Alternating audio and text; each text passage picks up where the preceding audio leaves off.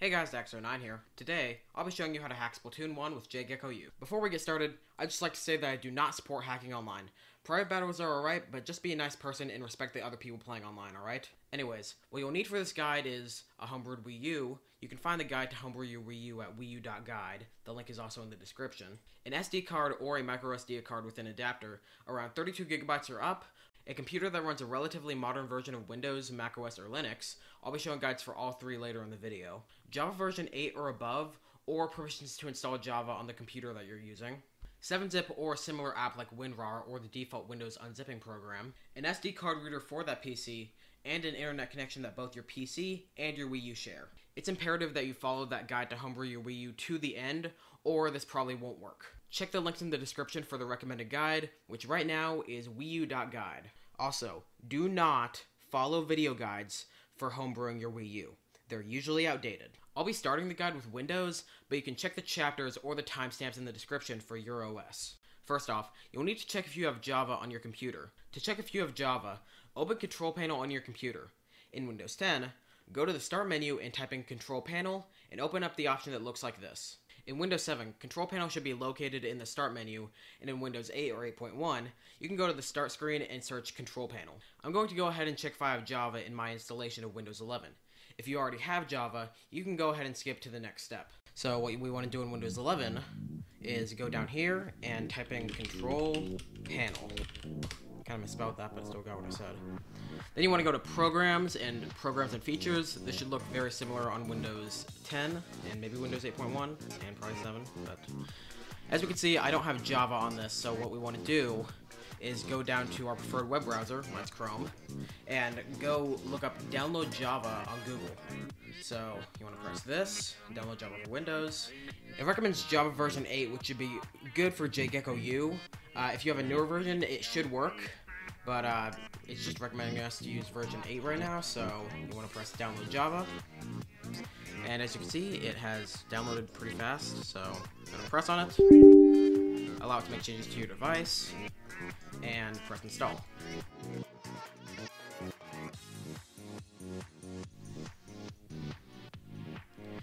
And now it has prompted that I've successfully installed Java. After we've installed Java, we can go back to search and type in Control Panel.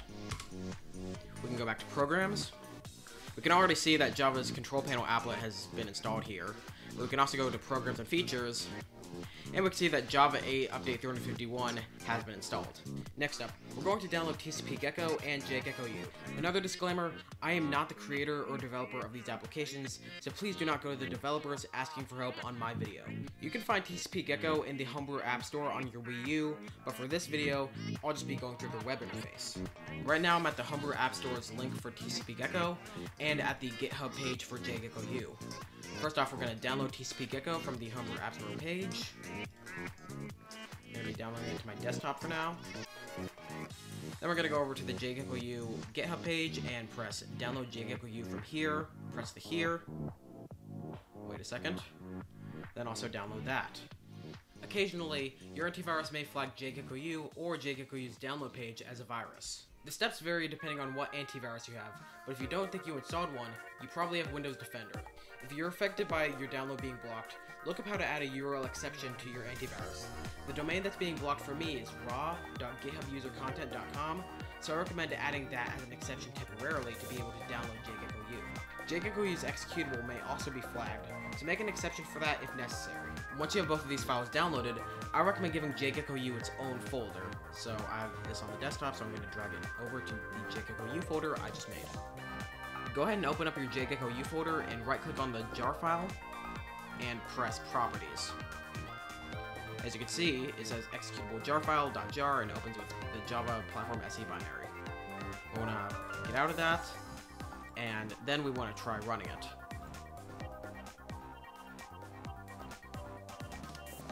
As you can see, it started and the tiles were successfully downloaded.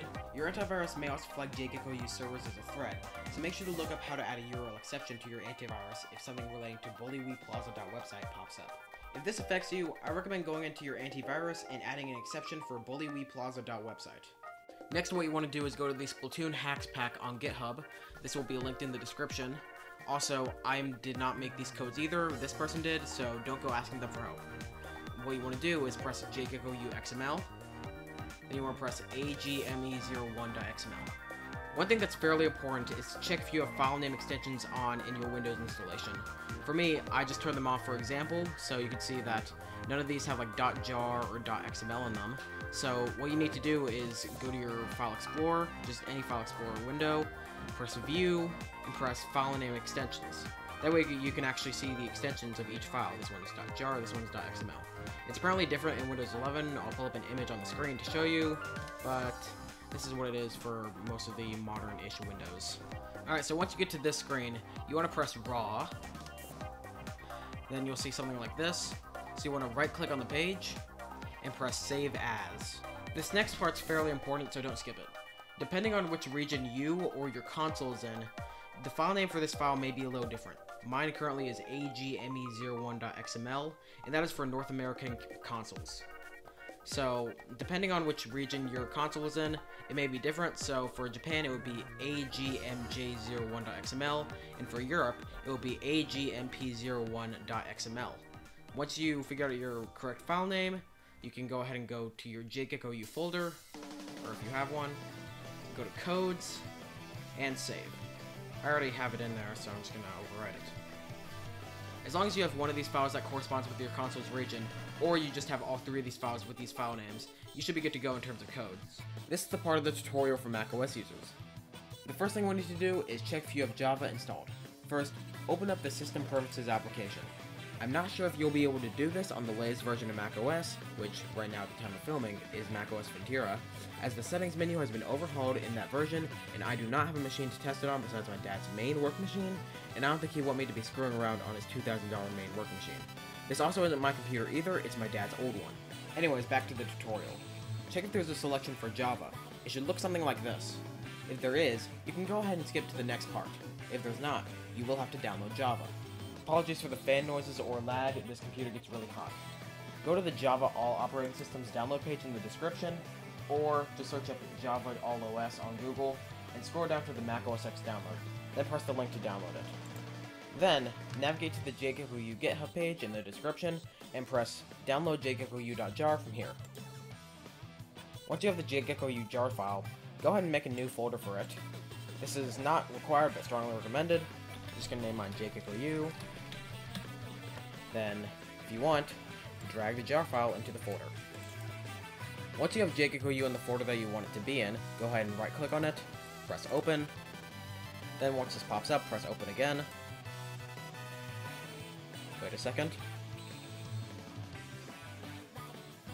Then wait for all the stuff to pop up.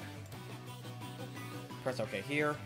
You might have to press OK again on this tile successfully downloaded thing. Press OK. Press OK. Donate to this guy if you want. Not required, but still. Nice gesture. Then if you want to join the Discord server, you can press yes or no. I'm going to press no. If you need help with my tutorial, please don't ask them, please ask me. Then you want to press codes. Then you should see something like this. You can go ahead and close JGecko U for now. Just make sure to go into the folder that you made for it, or the folder that it's in, and check for a codes folder.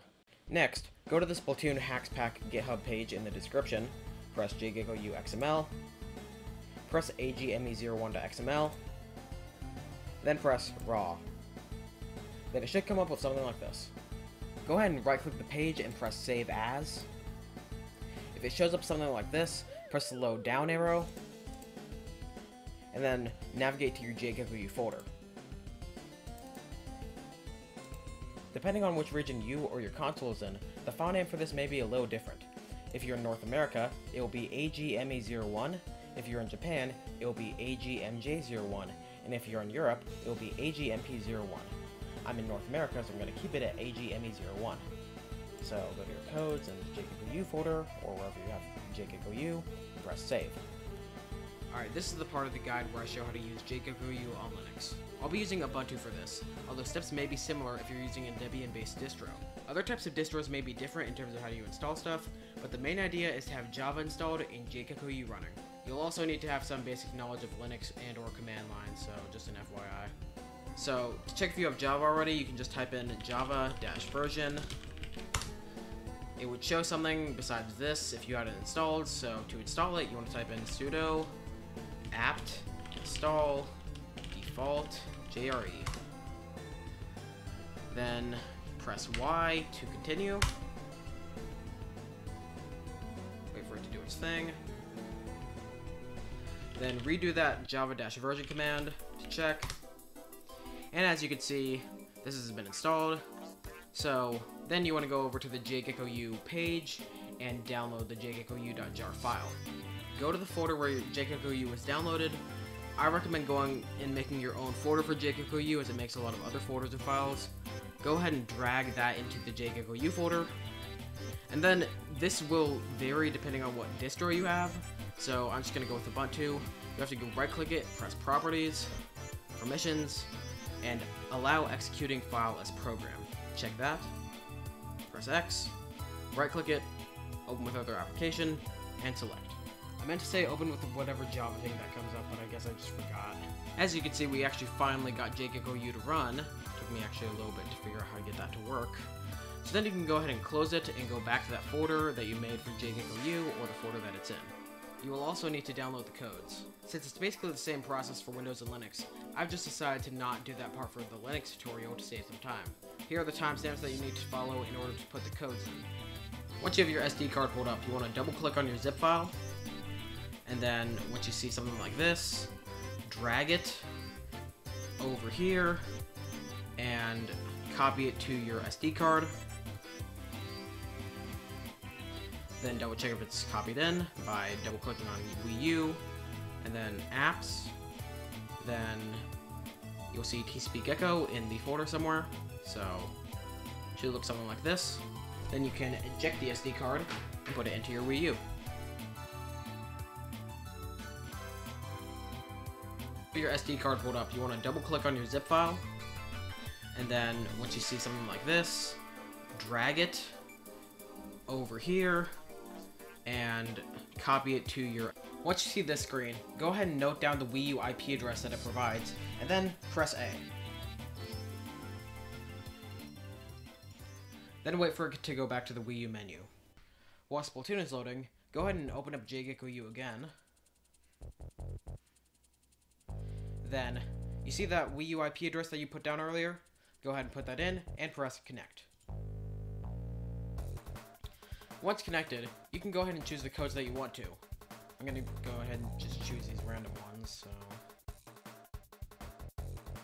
Once you've chosen the codes that you want, go ahead and press send codes, and then go ahead and go back to your Wii U. Unfortunately, every single time I try to show the gameplay footage, Nintendo likes to come in uninvited with their intellectual property gavel and block my video. To avoid this, I'll just be uploading the part where I show the gameplay to a different video linked in the description. It sucks, I know, but it's literally the only feasible way that I can show that this guide works at all. A couple things I would like to reiterate though: if you have any problem, issue, complaint, or something of that nature, make sure to comment down below and I'll try my best to help out. Also, please, do not, and I repeat, do not go to the developers of the software used in this guide to ask for help with my guide. They are not involved in this guide whatsoever, besides making the software course, and I don't want them to be inconvenienced by this. Also related, thanks so much to all of the developers that provided the software for this guide. It wouldn't be possible for me to make this without their work. Finally, please, don't use this in public battles online. You're just being a jerk to people that actually want to have fun. Anyways, thanks for watching, comment, like, and subscribe, and I'll see you soon. Bye.